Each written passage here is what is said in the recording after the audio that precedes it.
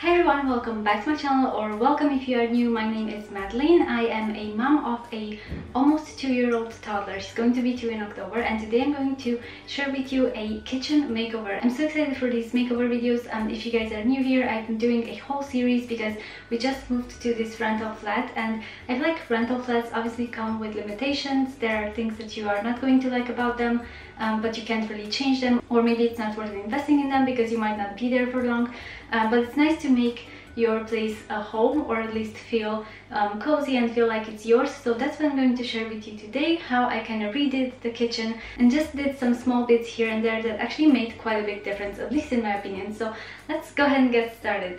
Let's start with the floors, shall we? When we moved in here, the floors were quite gross, I'm not gonna lie. The grout was black, but it's not like it was purposely black. It was pretty much dirty, and I tried scrubbing the heck out of it and it did not come out. And also the tiles were quite dirty as well. They're kind of like that type of tile that has a little bit of a like pore texture to it, so the grime kind of gets stuck in there. So what I did first is I gave it a pretty good scrub with a brush, and then one thing that made quite a big difference is this.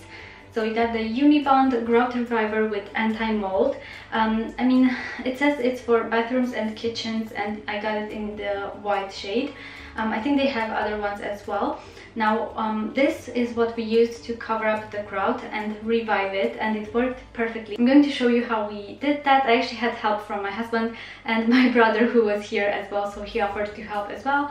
And it took us about 2 hours, I would say, to do the floor, and it's actually quite a small kitchen. So just keep in mind that it does take quite a while. Just make sure you set aside time for that. If you have kids, I would suggest doing this in the evening, just because it has more time to dry before children get in there. Although this does dry up pretty fast. I think in about half an hour, the spots that we already painted were pretty dry. Like, I don't think you could mess them up at that point. And that brings me to my next point, which is to make sure you are pretty precise with this, because I feel like this comes with a I'm going to show you, it comes with a sponge applicator. Looks like that.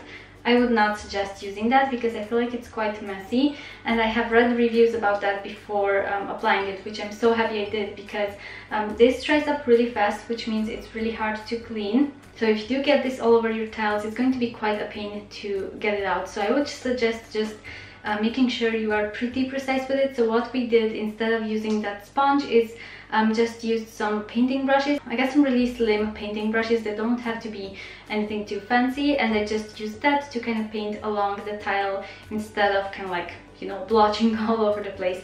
That worked really well, and I think it makes a huge difference to the kitchen floor. I think it looks brighter, it looks cleaner. It obviously is cleaner as well, but it's a super easy way to spruce up a space like that.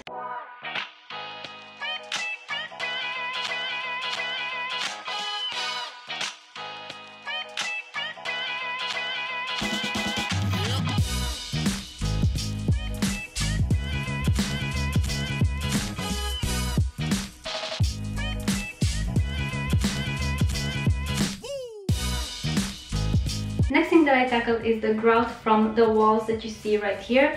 They might look quite clean now, but they were actually quite grimy, and I feel like it's because you obviously cook there, you splash with water, you splash with food. What I used for this is just some sieve and a brush. So I just applied that all over the tiles. I scrubbed it really well with the brush, and all of the dirt came out really easily. And the grout looked quite dark when we moved in, and now it's white. I feel like it's little things like that that will make your kitchen look a lot nicer.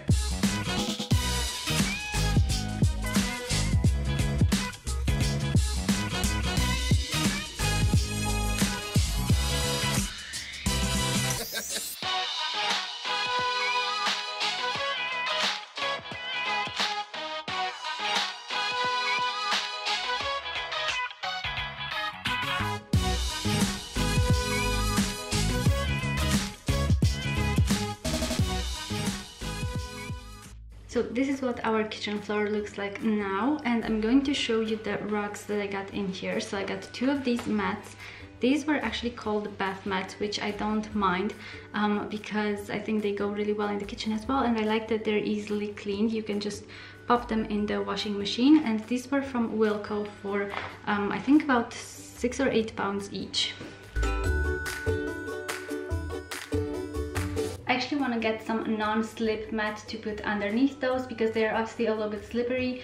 So I would suggest getting that if you're going to get mats like this in your kitchen. Okay, so on this side of the kitchen I just put my fruit bowl because I want to have that on hand. I actually put that first near the window and I realized it's not a good spot because the sun kind of goes on them and they will ripen faster and they will go bad faster. So I just put them there, and then on this side I'm going to try to make kind of like a cooking station out of these bits that I got for decor. So yeah, I'm going to show you what I have on here and how I can set it up. Here is what I am working with. So first of all, I have this bread container, which I am absolutely loving. I thought it was quite big when I got it, but it's actually really handy because it fits a lot in there, including my beloved bagels.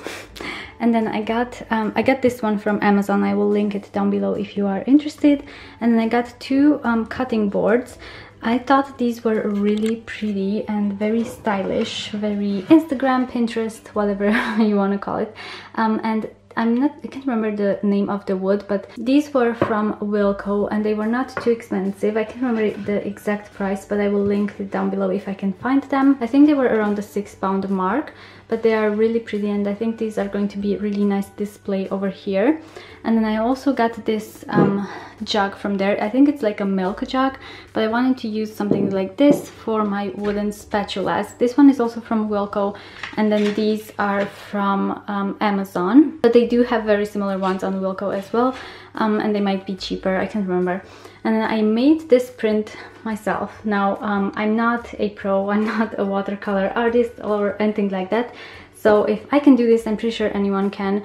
And this one I just made super simply with some watercolor. I'm actually going to show you how I made that. So you don't need to be super precise. I basically just kind of drew the outline of my plant, and then I filled it up with watercolor. I used a few different shades of green, and I just kind of tried to make it look like a, I'm not sure if this is called a fern or something like that, but I just thought it would look really pretty in this kitchen display.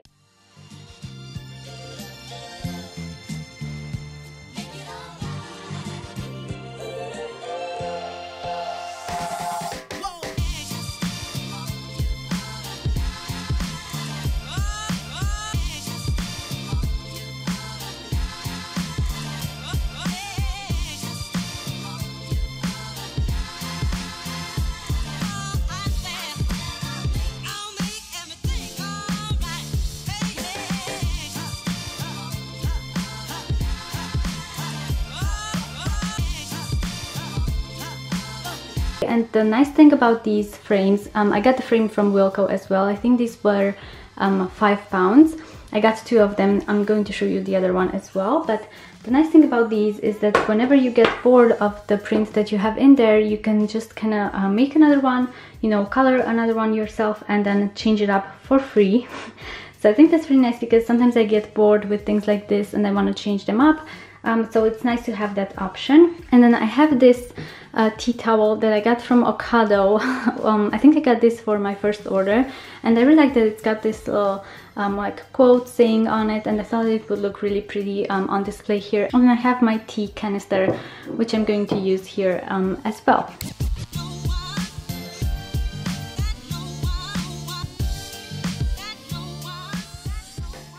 And this is what my finished display looks like. I'm really liking how it turned out, and what I really like about this, if you look at the little tea towel, I think the main words that you can see are smile, hug, and onions. I thought that was quite funny. So yeah, this is the display that I went for in this part of the kitchen, and now I'm going to move on to the coffee bar. Okay, these are the bits that I got for the coffee bar. This is actually a cutting board that I got from IKEA, which I'm going to use here. And then I got this plant, which is a fake one. This one is from Primark, believe it or not. I think they have quite nice decor in there.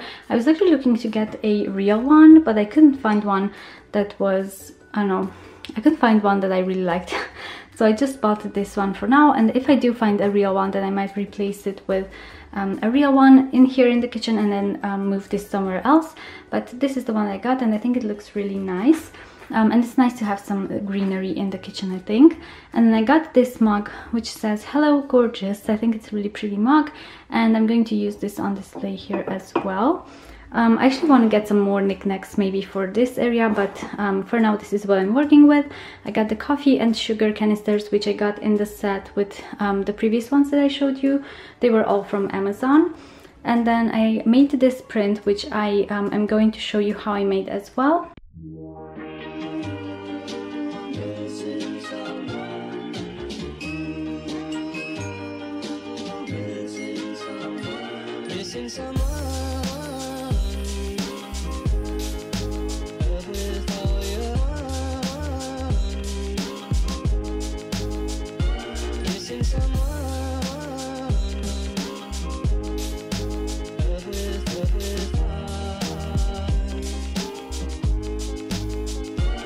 I'm no calligraphy expert, but this is kind of what I tried to do. So let's go ahead and assemble this side of the kitchen as well. Oh, over here I have my kettle and then my Nespresso machine as well, which I'm going to link below if you guys are interested.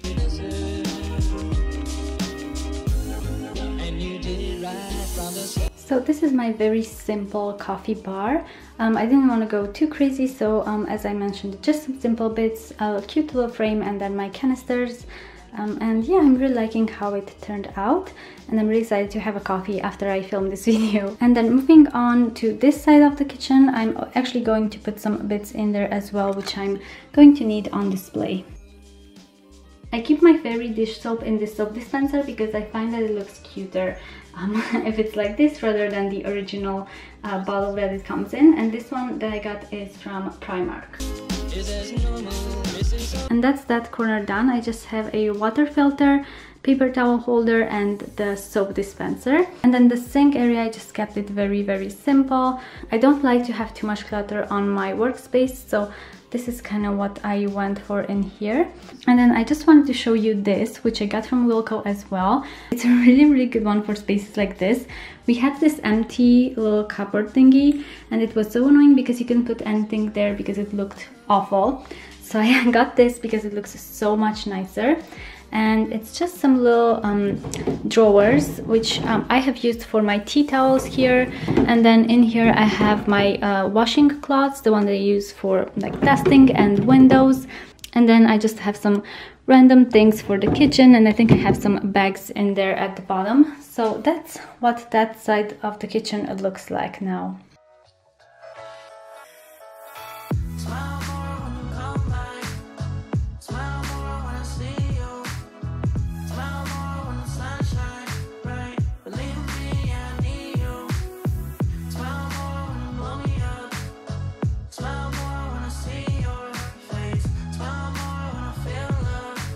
I hope you guys enjoyed my kitchen makeover video. I have plenty more to come in this series, so make sure you subscribe so you don't miss out those. I'm going to do the living room, our bedroom, the bathrooms. So yeah, stay tuned for those. I have a whole playlist going on for the makeover videos. Hope this gave you a little bit of inspiration if you're trying to spruce up your kitchen. And yeah, I hope you guys are having an awesome day, and I will see you in my next video. Bye!